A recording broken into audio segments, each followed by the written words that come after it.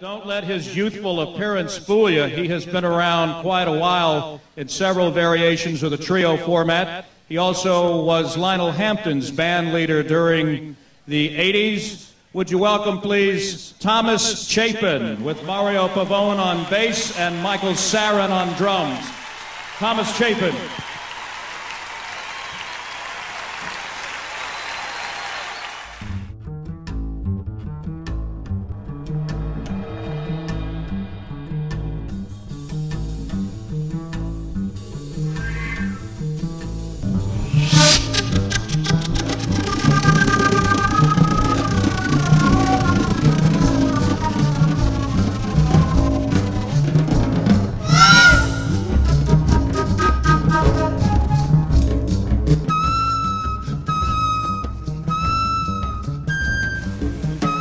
Step out onto the stage and you're all alone and you don't know what's going to happen. What's great is that you don't know what's going to happen. And you don't know what you're going to do. I don't know what I'm going to do. And I like that.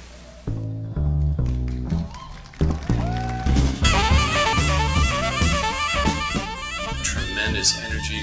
Both a creator and an inspiration. Completely free. He was very disciplined. He was a real character. Highly curious kid. Determined. A 25-year-old white kid ends up as leader of Lionel Hampton's band. The traditional avant-garde. People responded to what he did. He was able to bring people to the other side. At the high point of an ascending career. The whole world in front of him. And then he's gone. It was such an enormous tragedy for everyone touched by him.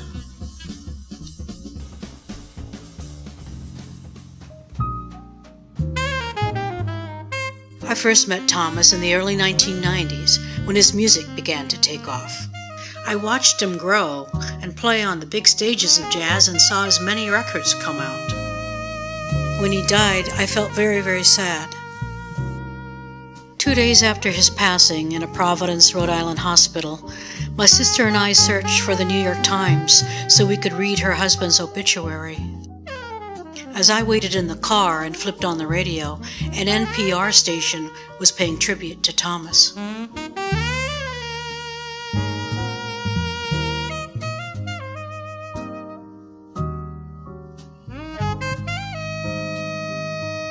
It was at that moment that I realized that Thomas was somebody.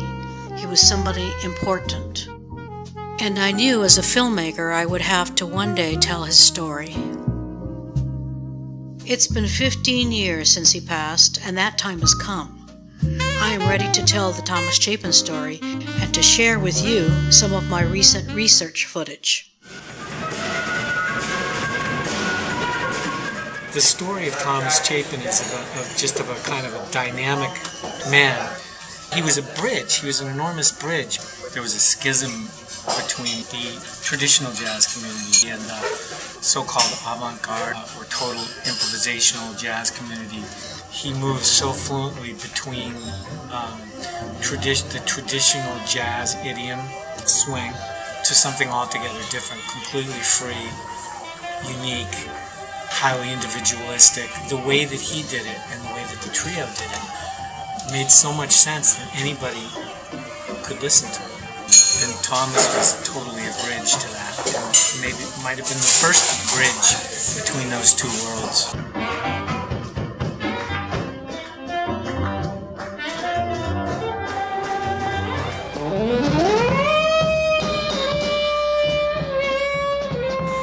Thomas Chapin's story is about someone who's true to what they believe in and what they do.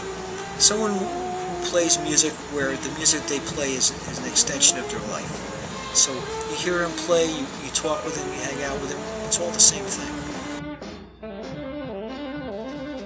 For me, the Thomas Chapin story is that, watching the evolution of this artist and also his effect on other people along the way.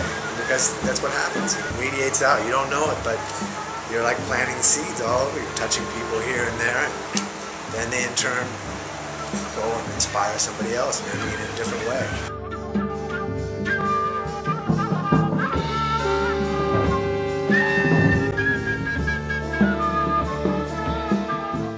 He is, in my estimation, one of the last great creators in the music who actually was moving the needle, was moving the music forward, not just playing in an innovative fashion, not just bringing something new to the table as a performer, but who actually was both a creator and an inspiration, in which musicians who performed with him brought out the best aspects of what they did.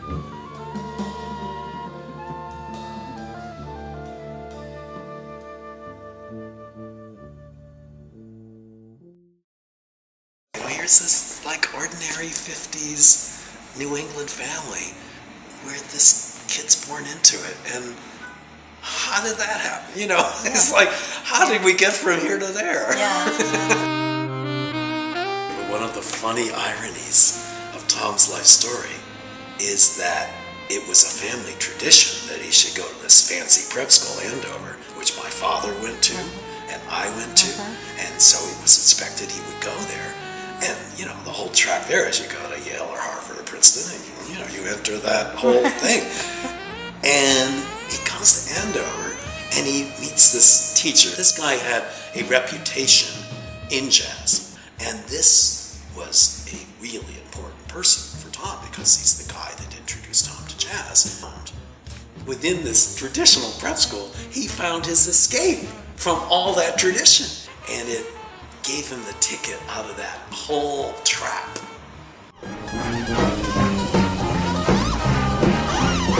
Thomas now, he's got the shot with Ham. And of course Ham loved him. This kid, this white wasp out of New England that was suddenly a big deal in what was largely a black band, playing black music, and doing really well at it.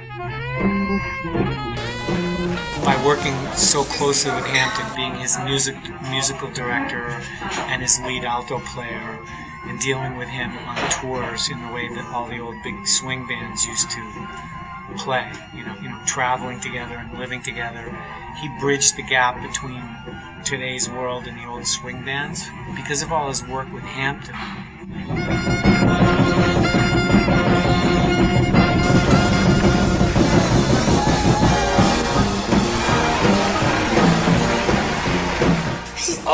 He said, I push just as far as I can without Hampton getting, a little nervous, But he'd go out there pretty far, and still it was within the framework of the big band.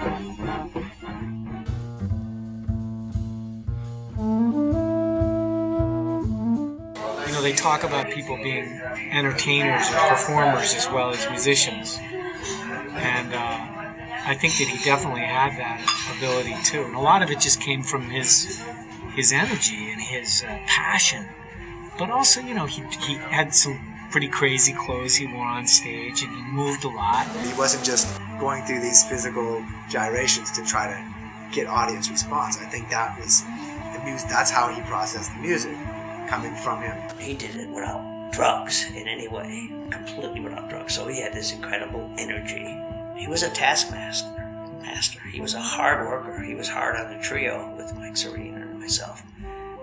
And we rehearsed endlessly, 3-4 times a week for all of the 7 years. We never stopped adding new material. Thomas was deep, very deep. He was deep musically, he was deep emotionally, he was deep spiritually. He had something to say, and when he picked up his instruments, he knew that. He was committed to it. It wasn't anything unnatural to him. It was extremely much at the core of his being. That sort of beautiful vibe was always there. From the first time I met him to the last time I met him. He had this kind of gleam in his eye that would make me smile.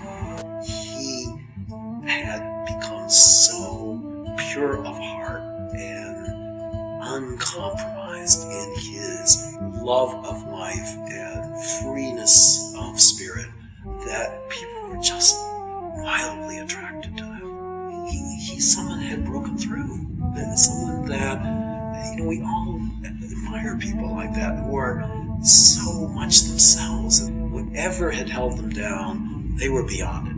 Whatever was holding him down musically, whatever, he had broken through that. whatever was holding him down emotionally, he had broken through that. Whatever ties were pulling him down as they pulled down everyone in the world, he had very few at the end. And, you know, I think he basically just floated into another realm at the end because there wasn't much holding him down, you know.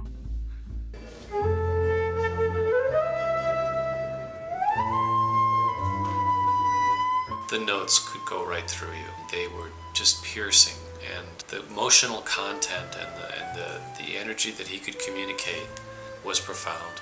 This was an exceptional musician, an exceptional human being who was extremely moving. He had recorded this album and he just felt like it was the highest level of music that he had ever achieved. The week before he left for Africa, I do remember feeling like that, you know, this was something that could get a wider audience. When he left for Africa, he basically told me that he had this calling. He was on his trip to Uganda and Kenya and Tanzania and Zanzibar. But by the time I met him in Zanzibar, he just looked under the weather. In the end, we never had any traveling together. I just kind of took him to the airport and sent him home. After I came back, Terri called me and said that Thomas had leukemia and was in the hospital. It was a year, pretty much a year, and it was such tough going. I think he was hanging on to life in a very tenacious way. He wanted to live. He wanted to play. He wanted to be part of life, and he did not go out willingly. There was a concert event for him in Manchester, Connecticut, where he was from, honoring him. All these musicians had come up from New York and were doing this benefit concert. I mean, there were people turned away. It was incredibly emotional for me to hear him play with that much passion and energy when you knew that there wasn't much left. It was his last energies, and he poured his last energies into that. And he was in a coma later that day, I think, or the next day. Everything was working toward this moment to play one last time, and he was resolute if this was the end. And so that's how I know he was at peace, and that he gave everything at the end. He gave everything for the music that he loved and for the people that he loved and that loved him.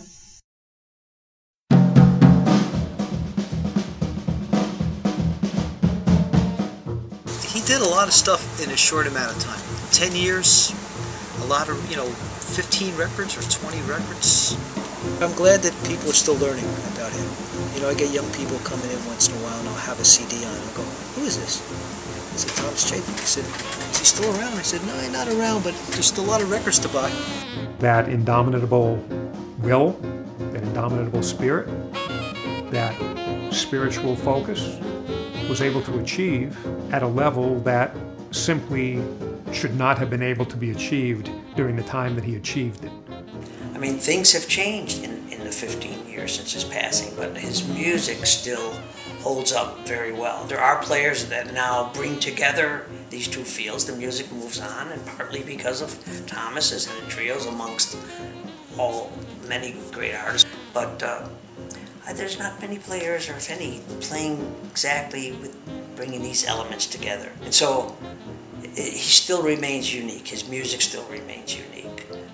His pursuit of it is unique.